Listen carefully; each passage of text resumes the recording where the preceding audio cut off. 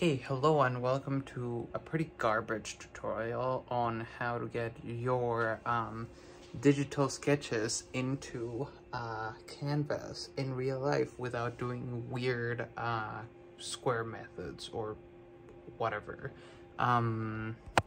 Using projection mapping. Yeah, let's get into it. Basically, what you're gonna need is a projector. I straight up got this from the trash at my school. You're gonna need a computer. Doesn't need to be a Mac. Just whatever has an HDMI, whatever plugs into this. And you're gonna need a Touchdesigner. It's free. Just go to derivative.ca or just Google Touchdesigner. You'll find it. And it's a pretty simple setup. It's like honestly really easy to do.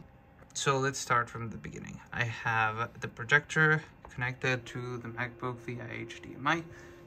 Just made sure that there's like a vertical screen or whatever size your canvas is. You just want to make sure that the projector's view is covering it. So your entire canvas needs to be covered by the projector's light. And also make sure it's in focus. That's kind of, yeah, you get the point. So now coming to Touchdesigner, literally all you need is to go here, mapping, Canton mapper.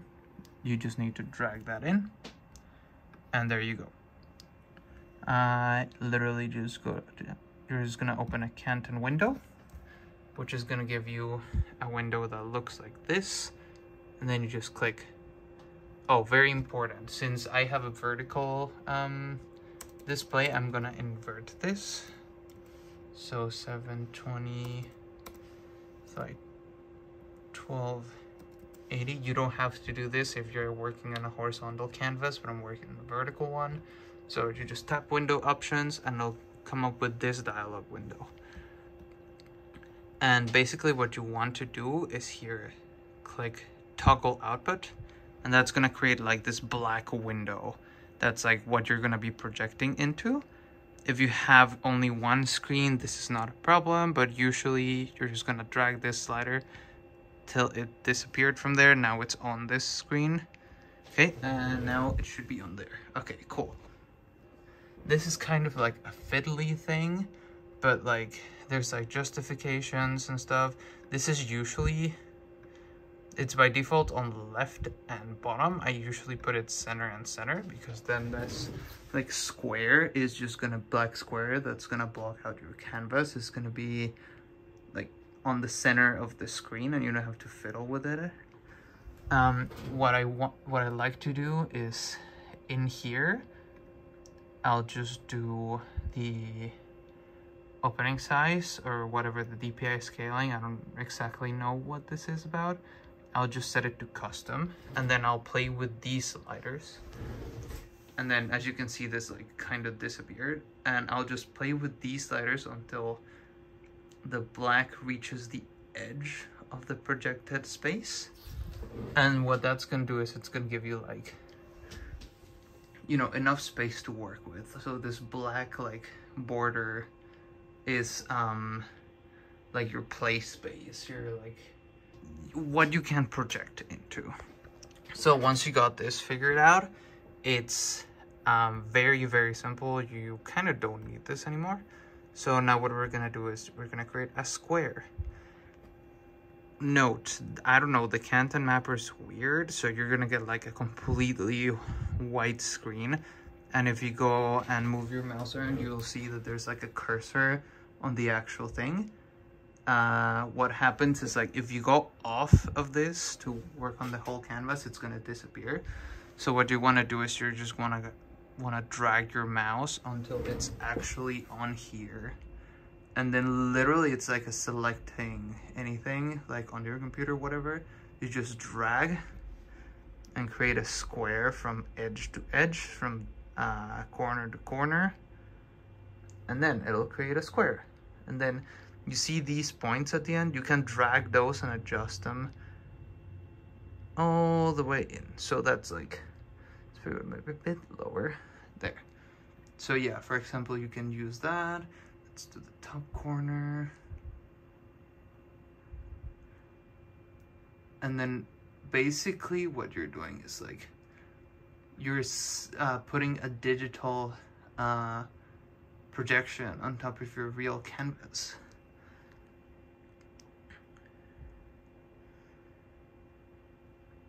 Just keep doing this, and then you just line this as best as you can. It doesn't have to be completely perfect for this step. It's more important later when you're like projecting on top of it, if you are doing that. But that's pretty much it. Now the rest of the stuff is going to happen over here. So once you have that set up and your square is lined up with your real canvas through the projector, what you want to do is you're going to want to change the texture. And for that, we need to come back to Touchdesigner, not the Canton window, and then tap to add an operator, and you're gonna want a top. Why is it called that? There's a very long explanation, but basically the thing that you want is movie file in. So you just drag that in, click movie file in. Okay. So now what you want to do is you want to drag this movie file in into the texture thing there, and then you click this X. Very important, you click the X so that it turns into that. So now I have successfully put a banana on the canvas, which is not very useful unless we want to paint a very distorted picture of a banana. So now what we do is literally just go in here on the movie file in top and just click this plus icon, and then you can browse whatever you want. I'm gonna go to this sketch that I already have of a painting that I'm working on, and I just changed the file. It's shown up on there, and boom, now it's on the canvas and it's ready to go. The one thing is you just like click on the empty part of the Canton mapper so that the line in the middle goes away, and then there you go. Now you can just trace your sketch with perfect proportions from your digital sketch, from a photo, from whatever you want, and once that's done, you got a sketch.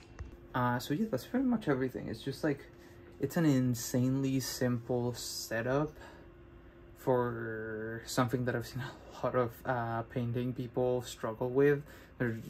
People just go with a projector and try to line it up and like just like resize the picture and make sure that it's there, when you can just like, with a few clicks, you don't have to spend 3 hours setting up a projector. You can just do a few clicks, throw a file in there, and you're pretty much done. Yeah. Cool.